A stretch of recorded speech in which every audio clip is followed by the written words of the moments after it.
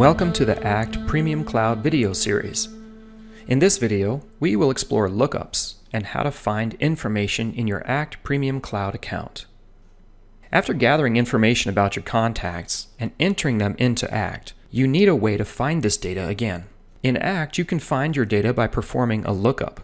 A lookup is a basic way for setting search criteria for finding contacts, companies, or opportunities which match that criteria.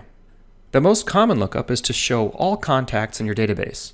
To show all contacts, you can go to the Lookup menu and select All Contacts, and then simply go to the List view. What if you wanted to see which contacts were created today? You can perform a lookup to find the answer. From the Lookup pane on the left, use the Contact field dropdown and select Create Date. Then go to the Contains field and type today's date. When you hit Enter, if there are any contacts that were created today, ACT will display them as a lookup. You may need to click the List View button to see them all in one place. Let's say you want to extend this lookup to include all contacts created in the last month. From the Lookup pane, click the More Options link. ACT opens up a lookup window. From here, again, select Create Date. For the middle operator field, select Within Last Days. And then for the third field, type in the number 30. Then click OK. ACT will display a lookup of all contacts created within the last 30 days.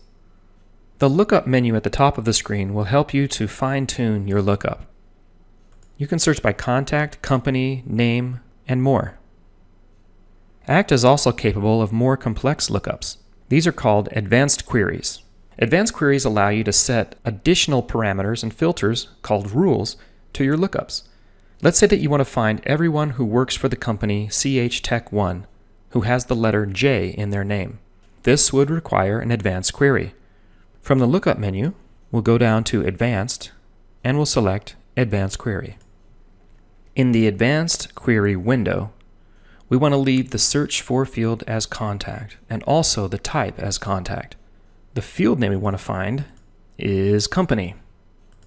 We want the operator to say equal to, and then the value is going to be CH Tech 1. Now we'll click the Add to List button. This adds the first rule or criteria to our search. We want this search to include only people who work at CH Tech 1. Now for the second criteria, people whose name contains the letter J. Again, the type will be Contact, and the field name instead of Company is going to be Contact. Our operator will be Contains, and for value will be the letter J. Again, we'll click the button to add this to the list. Now we have two rules or criteria. The first one identifies the company, CH Tech 1, and the second one identifies all contacts who have a letter J in their name. If we click the Preview button, we'll be able to see if any results come back. I notice now that there are 3 contacts who work at CH Tech 1, and each of them have the letter J in their name. If we want to save this query for future use, we could use the Save button at the top. Otherwise, if all looks good, we can proceed by clicking the OK button. Again, ACT will ask us if we want to save the query. If not, let's click No, and then we want to replace our current lookup with the current one that we're searching for. ACT will display the results of this advanced query as a lookup. You can switch from the List view to the Detail view of any of these contact records. This concludes the video on getting started with lookups. We will readdress some of these topics in the Groups and Companies videos, which you'll see next.